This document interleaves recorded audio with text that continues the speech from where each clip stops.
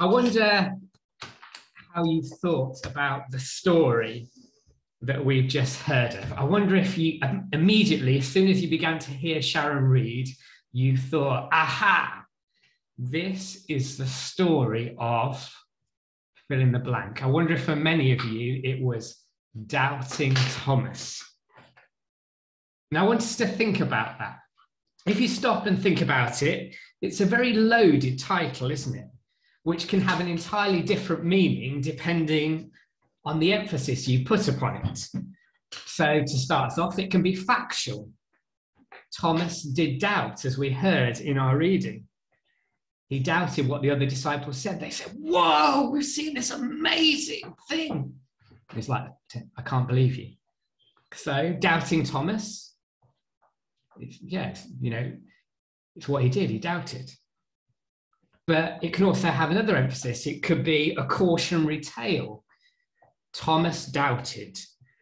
Don't make the same mistake. Almost bad Thomas, doubting Thomas, that pointing finger. And I guess maybe that's how I grew up thinking about this story. But here's a question for you. Can it be encouraging? Thomas doubted. I sometimes doubt. I'm guessing you probably doubt sometimes because it's part of being human, isn't it? If Jesus can live with Thomas doubting, then maybe he can live with us doubting too. Doubting Thomas. 3 different ways in which that title can get us thinking. But I'd like to give it a different title. Instead of doubting Thomas, I want to give this a rebrand. How about the story of genuine, honest, authentic Thomas? Over the last 24 hours, our news has been full of tributes, hasn't it, to the Duke of Edinburgh, Prince Philip. One of the things he was known for was the odd, what the press used to call a gaffe. But I don't know if you've noticed, but over the last sort of 24 hours, lots of what I've been hearing is about how people really appreciated that in the crazy job that he had, that he was himself, that he was normal, that he was genuine, that he was authentic. I don't know about you, but if I imagine myself in his circumstance, if everything I said was being scrutinized and anything I said could be taken out of context, I tell you what, I'd have been in some headlines. I'd have been in trouble. He had an impossible job where somehow he's supposed to be different, other, and yet we all want him to be himself as well. To return to Thomas, I guess his obituary, in my eyes, should read like this. Thomas was honest. Thomas was human. Thomas was normal. Thomas was just like us. So how about it? Thomas the genuine, Thomas the straight talker, Thomas the honest, Thomas the genuine, authentic bloke. Let me make the case for defense. Let's put ourselves in Thomas's shoes. What's happened to him over the last few weeks prior to where our Bible reading picks up his story? Well, to put it mildly, Thomas has had one heck of a nightmare. Over the previous 14 days, his world has been turned absolutely upside down. Everything that he's given his life to has been destroyed. His rabbi, his closest friend, has been brutally crucified. And he's put his life on hold to follow Jesus. And that seemingly has all gone up in smoke. And then, to top it off, while all the other disciples are just cowering in a locked away room, He's got the bravery, he's got the courage to be out and about. He's out and about trying to figure out what on earth to do, what's gone on. And while he's out and about, the unbelievable happens. And he gets back and all the disciples are in his face. Can you imagine? Just so excited to tell him, Thomas, you went, whoa! And he's like, okay, give me some space here. Calm down, right. And the other disciples want him to believe in a crazy fairy tale ending that he's got no evidence for. And he can't do it. It's too much. I wonder how you would have been in those situations. I wonder what you'd have been like. For him, it was just too much to simply accept on their say-so that Jesus was alive. Let's be honest. He knew that his disciple friends were as confused and traumatized as he was. He knew they were all over the place, sort of emotionally, spiritually, maybe even physically. Some of them hadn't been eating well, and all that's going on. And they want him to just suddenly just believe this crazy thing that he shares with them. I can empathize with Thomas. I wonder if it had been me, if it would have been too much to just open my broken heart to that hope simply because, you know, they were asking me to do so. They all get a tangible encounter with the risen Jesus, and he's got nothing. So the other disciples told him, we have seen the Lord. This is verse 25. But he said to them, unless I see the mark of the nails in his hands and put my finger in the mark of the nails and my hand in his side, I will not believe. It must have been really tough to say that to his best friends. Can you imagine? They'd just be so excitable, so overwhelmingly ecstatic. It must have been so brutally hard to say that to his mates. I wonder if he had that temptation to almost do the British thing of to put on a mask and to go, yeah, guys, that's great, while inwardly hiding his doubts. I wonder if that went through his mind, but he doesn't. It must have been so tough to say to them, I can't believe it, guys. I can't go there with you. You've just lost your rabbi. You've lost everything. And now you're presented with this opportunity where all you can do is either lie to yourself and to them, or seemingly lose all your friends because you can't believe what they believe so passionately. But he said to them, unless I see the marks in his hands and put my finger in the marks of the nails and my hands in his side, I will not believe. Authentic, honest, genuine Thomas. So let's look at how Jesus responds to Thomas. We'll come to the disciples in a moment. Verse 26, a week later, his disciples were again in the house and Thomas was with them. Although the doors were shut, Jesus came and stood among them and said, peace be with you. Then he said to Thomas, put your finger here and see my hands. Reach out your hand and put it in my side. Do not doubt, but believe. Are you surprised by Jesus' reaction? Jesus doesn't criticize Thomas. He doesn't tear a strip off him. He doesn't say, get out from this room now, you unbelieving disciple. I told you so many times, and now all my other disciples have told you, and you wouldn't believe. There's none of that, is there? He doesn't say, Thomas, you're fired. You've disappointed me. You've let me down. How could you? Jesus meets him in his doubt. Instead of a rebuke, he offers himself. He offers Thomas the very evidence, the very answers that Thomas has said he would need.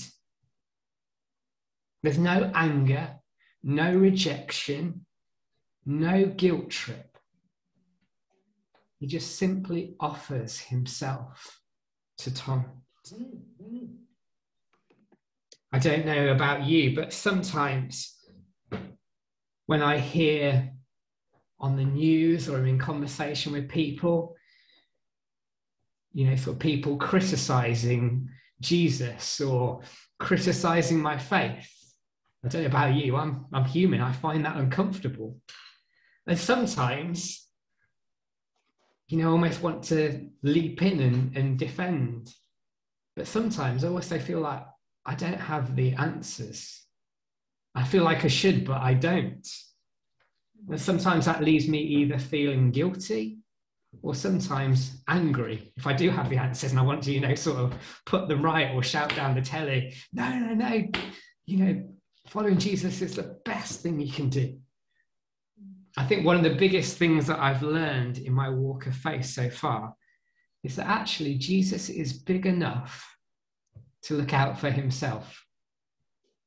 That's not to say that actually I don't really enjoy, sort of engaging with people, talking about my faith, engaging with their questions, their doubts, their uncertainties. I love all that, but I don't have to win. I don't have to win the argument. Actually, I've learned, thank the Lord, I don't always have to have the answers either. It's amazing how many people think that somehow because you're the vicar, you're some kind of super spiritual guy or girl who's got all the answers to every big question. I'm sure you're already fully aware that's not the case. I take an encouragement from this story with that. Did you notice there was a little statement that just easily washes you by? But how long was Thomas with the other disciples before Jesus made his return visit? It was a whole week. How did that week pass? Was like Thomas sat in the corner, Billy no mates, feeling thoroughly uncomfortable? I doubt it, because let's remind ourselves who was in the room. Do you remember James and John, the sons of thunder? Can you imagine them sitting in a room for a week with Thomas, just saying, just leave him alone, he won't believe us, it's fine. That wasn't going to happen, was it? Well, what about Peter? Peter's not exactly known for not jumping in there. They must have, certainly at the start, they must have tried to argue with Thomas, persuade him, but the fact that he's still there a week later, I think something else must have happened. I think that they must have loved him. They must have listened to him. They must have supported him. They must have offered him grace for him still to be with them a week later with this massive issue between them, that they all know Jesus is alive and Thomas won't believe them. 7 days and then Jesus appears and he doesn't tear a strip off Thomas. Then he said to Thomas, put your finger here and see my hands. Reach out your hand and put it in my side. Do not doubt, but believe. Jesus offers him his hands and his side where the soldier's spear pierced him as he hung upon the cross. Jesus meets Thomas where he is and offers him all that he needs. No dressing down for needing the proof. Just a simple offering of himself. And then he says, have you believed because you have seen me? Blessed are those who have not seen and yet have come to believe. At that moment, as he's talking to Thomas, Jesus is talking to us. He's speaking of you and I. Jesus doesn't physically appear to us. He's now seated at the right hand of the Father in heaven. But by his Holy Spirit, as we can all testify, he comes to us here and here. And note that Jesus speaks of those who have come to believe. Faith is an ongoing journey. It's an exploration with ups and downs, ups and downs, with doubts and questions, with trials that make us question, with moments where we just feel, wow, I feel so spiritually alive. And then even maybe sometimes the next day, you're like, I'm really struggling. When challenges and hardships cause us to question God's goodness, to question, what's he up to? What's the big man doing? Faith is a journey, not an instant download. It's a minute by minute decision to follow Jesus, not a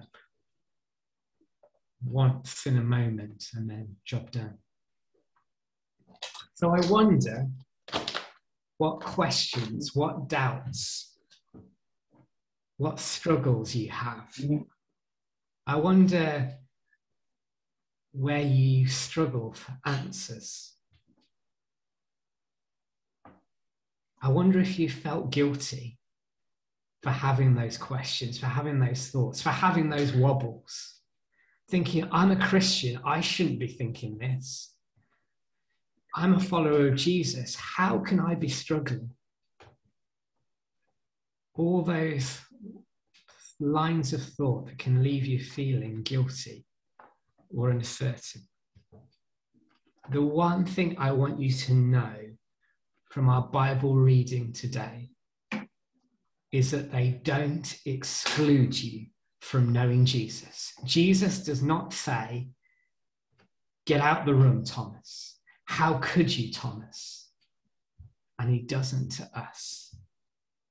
Thomas's experience reminds us that actually Jesus meets us with love in those questions, in those uncertainties, in those struggles. Let me just doubly underline this for you. Doubts and questions don't exclude you from the walk of faith. They're part of the walk of faith. When you felt guilty and rubbish and thought, oh, if only I were like so-and-so, they never doubt, they never question, they never struggle. I can tell you with pretty much certainty, oh yes, they do. Jesus doesn't condemn you for your doubts. The amazing grace is that he meets us in them. He meets us in them. He doesn't tell us off. He doesn't tear a strip off us. Just as he did with Thomas, he comes to us and he meets us in them. You don't need to be guilty.